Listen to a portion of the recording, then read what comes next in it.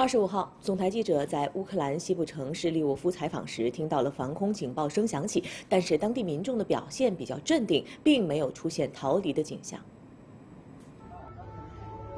So you see there are people hiding in the parking lot of the supermarket in the center of the Lviv city. But there is no panic, nobody is running.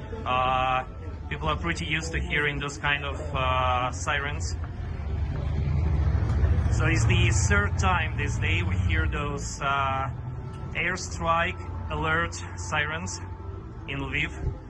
There hasn't been any bombing, and it's the sounds of bombings here yet, but it's better to hide anyway.